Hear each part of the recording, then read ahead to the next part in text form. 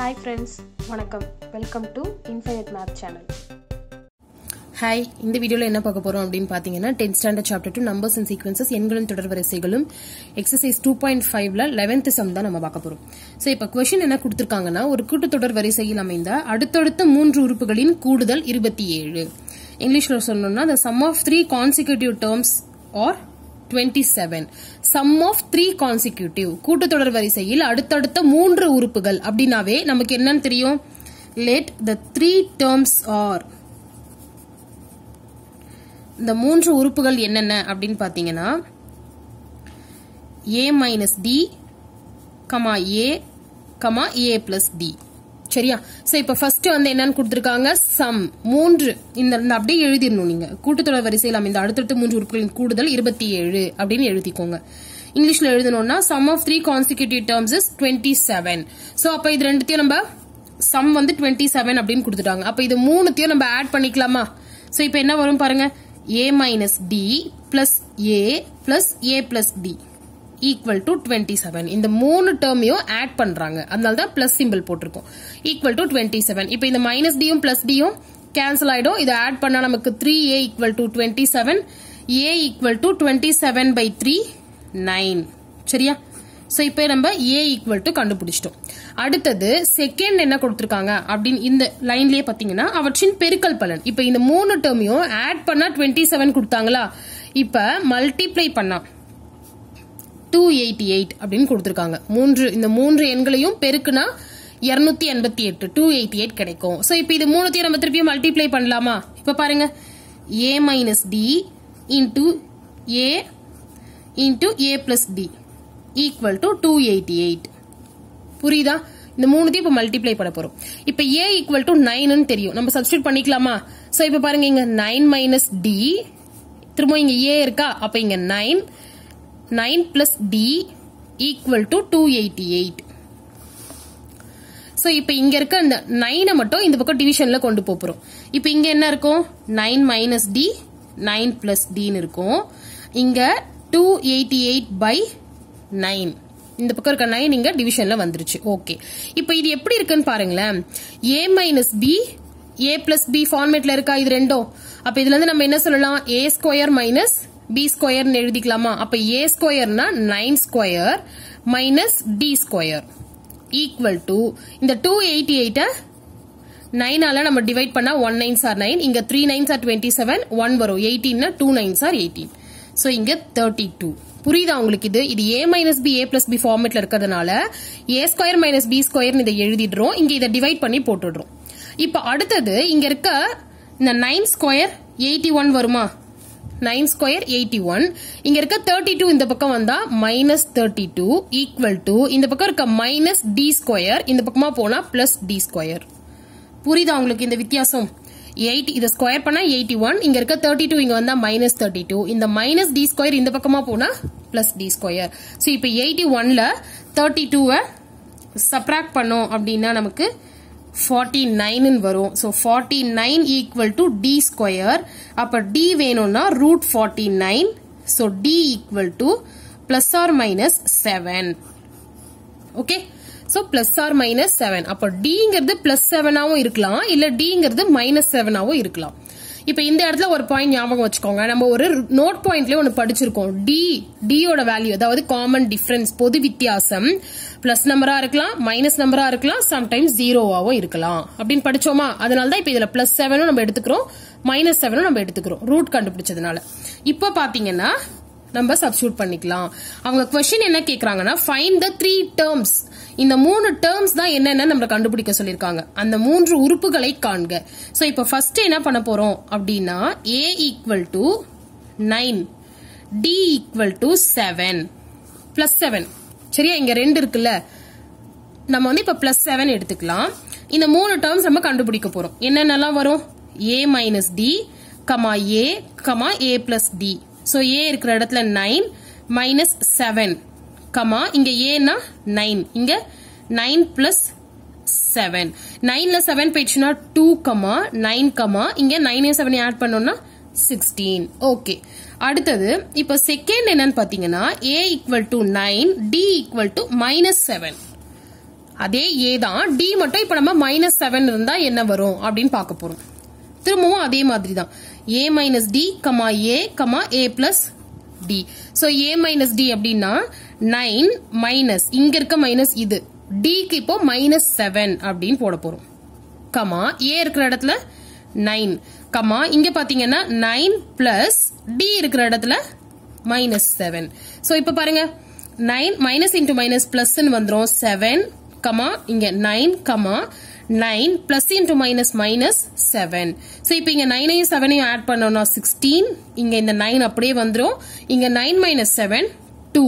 இப்போ பாருங்களேன் இங்கேயும் 2 9 16 தான் இருக்கு. இங்கேயும் 2 9 16 தான் இருக்கு.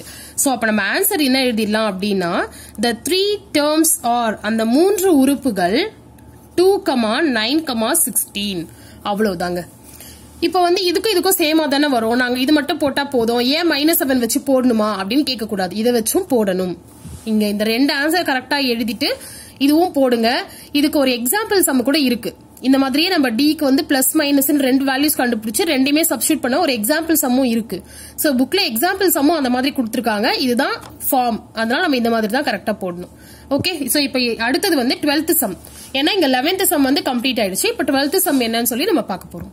12th சம் பாருங்க. क्वेश्चन என்ன கொடுத்திருக்காங்கன்னு ஃபர்ஸ்ட் அண்டர்ஸ்டாண்ட் பண்ணிக்கலாம். ஒரு கூட்டுத்தொடர் வரிசையின் 6வது மற்றும் 8வது உறுப்புகளின் விகிதம் கொடுத்திருக்காங்க.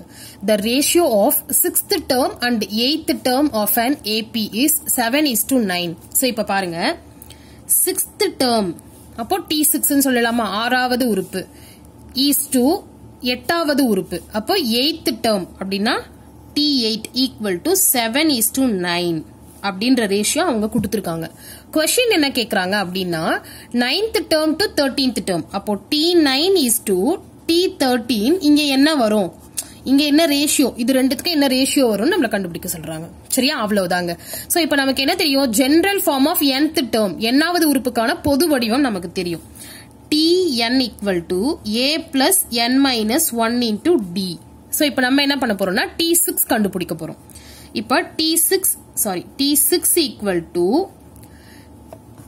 6 ஒழுங்கா போட்டுக்கலாம். T6 equal to a plus n இருக்கிற இடத்துல 6 போடணுமா, அப்போ 6 minus 1 into d equal to இந்த 7ங்கிறது பாத்தீங்கன்னா இந்த 6 T6க்கு தான் இந்த 7 ரேஷியோ பொறுத்த வரைக்கும். இப்ப T6 T8 கொடுத்திருக்காங்க, 7:9 கொடுத்திருக்காங்கன்னா இதுக்கு இதை ஈக்குவல் பண்ணிக்கலாம், இதுக்கு இதை ஈக்குவல் பண்ணிக்கலாம். சோ 7x ன்னு போடணும். ரேஷியோஸ்ல கொடுத்தாங்கன்னா வெறும் 7 போடக்கூடாது, 7xஓ இல்ல 7aஓ 7bஓ அந்த மாதிரி இங்க ஏதாவது ஒரு லெட்டர் சேர்த்து தான் போடணும். அத பத்தி ரேஷியோஸ் அண்ட் ப்ரொபோர்ஷன்ற தனி டாபிக்ல தான் எக்ஸ்பிளைன் பண்ண முடியும். அடுத்தது பாருங்க, இப்ப அதே மாதிரி T8க்கு எழுதலாமா, அப்போ T8 equal to a plus 8 minus 1 into d equal to 8க்கு வந்து இந்த 9. So 9x. சரியா? சோ இப்போ இதுல இருந்து நமக்கு என்ன வருதுன்னு பாருங்க. a plus 6ல 1 போயிடுச்சுன்னா 5d equal to 7x. a plus 8ல 1 போயிடுச்சுன்னா 7d. இங்க 5d இங்க 7d equal to 9x. இது நம்ம என்ன பண்ண போறோம் அப்படின்னு பாத்தீங்கன்னா சப்ட்ராக்ட் பண்ண போறோம். இது வந்து இப்ப equation 1 equation 2 equation 1 minus equation 2 நம்ம பண்ண போறோம். சப்ட்ராக்ட் பண்ணா சிம்பிள் மாறுமா, இது பிளஸ் நமக்கு மைனஸ் ஆயிடும். இங்க பிளஸ் திரும்பவும் மைனஸ், இங்க பிளஸ் இருக்கு, இது மைனஸா மாறிடும். இப்ப இந்த பிளஸ் ஏவும் மைனஸ் ஏவும் கேன்சல். இங்க பாருங்க பிளஸ் 5d இருக்கு, மைனஸ் 7d இருக்கு. இதை சப்ட்ராக்ட் பண்ணா 2d பெரிய நம்பரோட சிம்பிள் மைனஸ் ஈக்குவல் டு இங்கேயும் சப்ட்ராக்ட் பண்ணா 2x பெரிய நம்பரோட சிம்பிள் மைனஸ். இப்ப இந்த மைனஸ் மைனஸ் கேன்சல் ஆயிடும், இந்த 2 கேன்சல் ஆயிட்டு d equal to x. So நம்ம என்ன கண்டுபிடிச்சிட்டோம், இதுல d கண்டுபிடிச்சிட்டோம். அதுக்கப்புறம் நம்ம என்ன கண்டுபிடிக்க போறோம் அப்படின்னா a கண்டுபிடிக்க போறோம். சோ இப்ப பாருங்க ஏதாவது ஒண்ணுத்துல d யோட வேல்யூ போட்டுக்கலாமா. இப்ப ஈக்குவேஷன் 1ல இதே எடுத்துக்கலாம், a plus 5d equal to 7x. இப்போ a இருக்கிற இடத்துல a தான், 5d இருக்கிற இடத்துல நம்ம x ன்னு போட்டுக்கலாம், equal to 7x. அப்ப a equal to 7x minus 5x 2x. so a equal to 2x, d equal to x. இது ரெண்டும் நம்ம கண்டுபிடிச்சிட்டோம். இப்ப நம்ம ரேஷியோ எதுக்கு கண்டுபிடிக்கணும், T9 is to T13 க்கு கண்டுபிடிக்கணும். இப்ப பாருங்க T9 is to T13. அப்போ T9 நம்ம எப்படி எழுதுவோம், இந்த மாதிரி ஃபார்மேட்ல எழுதணும் அப்படின்னா a plus 9 minus 1 into d is to இங்க இருக்குல அந்த ரேஷியோ சிம்பிள் அந்த ரேஷியோ சிம்பிள் அப்படியே போட்டுட்டு இதுக்கும் அதே மாதிரியே எழுதலாம் a plus 13 minus 1 into d சரியா சோ இப்போ திரும்ப என்ன பண்ணலாம் இத சப்ட்ராக்ட் பண்ணிக்கலாமா நம்ம a plus 9 ல 1 போயிடுச்சுனா 8d is to a plus 13 ல 1 போயிடுச்சுனா 12d இப்போ நெக்ஸ்ட் என்ன பண்ணலாம்னா a equal to 2x substitute பண்ணிக்கலாம் பிளஸ் இங்க இருக்கிற 8 d க்கு பதிலா x is to அதே மாதிரி இங்கேயும் a இருக்கிற இடத்துல 2x plus 12 d இருக்கிற இடத்துல d equal to x இது ரெண்டுத்தையும் ஆட் பண்ணோம்னா நமக்கு 10x is to இது ரெண்டுத்தையும் ஆட் பண்ணோம்னா 14x இப்போ பாருங்க இந்த x-ம் கேன்சல் ஆயிடுமா 10 is to 14 இது ரெண்டுத்தையும் நம்ம 2 ஆல கேன்சல் பண்ணோம் அப்படின்னா 5 is to 7 ரெண்டு பக்கமும் சேமா பண்ணனும் இப்போ இங்க x னா இங்க x பண்ணோமா இதை இப்ப 2 டேபிளால கேன்சல் பண்ணா இது 5 இங்க 7 ன்னு சொல்லி வந்துரும் அப்ப 5 is to 7 அப்படிங்கறதா ரேஷியோ ஆன்சர் என்னன்னா T9 is to T13 equal to 5 is to 7 அவ்வளவுதாங்க இதான் இந்த சம்மோட ஆன்சர் ஓகே சோ இப்போ இந்த ரெண்டு சம்மும் புரிஞ்சிருக்கும் அப்படின்னு நினைக்கிறேன் 11th சம்மும் 12th சம்மும் இந்த ரெண்டு சம்ஸ் புரிஞ்சுதுன்னா மறக்காம வீடியோவை லைக் ஷேர் அண்ட் சப்ஸ்கிரைப் பண்ணுங்க டவுட்ஸ் ஏதாச்சும் வந்துச்சுன்னா மறக்காம கீழே கமெண்ட் பண்ணுங்க தேங்க்யூ